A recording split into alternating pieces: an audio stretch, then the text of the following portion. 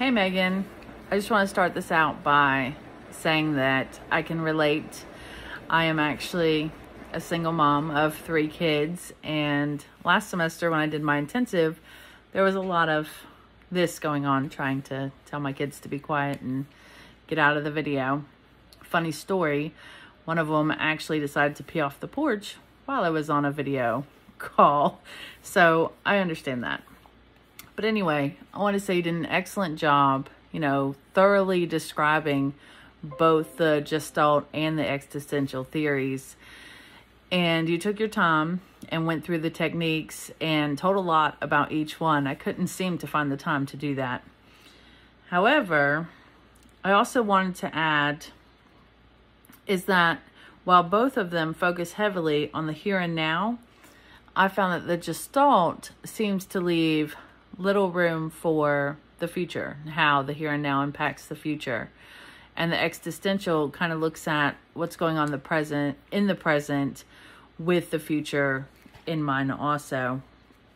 And I really enjoyed your reference to the biblical perspective on the importance of not doing life alone. I mentioned in the beginning of this, I am a single mom with 3 kids, and not doing life alone is kind of hard sometimes.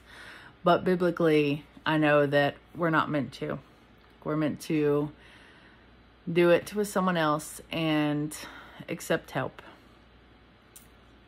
Let's see, I also wanted to point out that there's a common theme in the theories that we've learned about this far.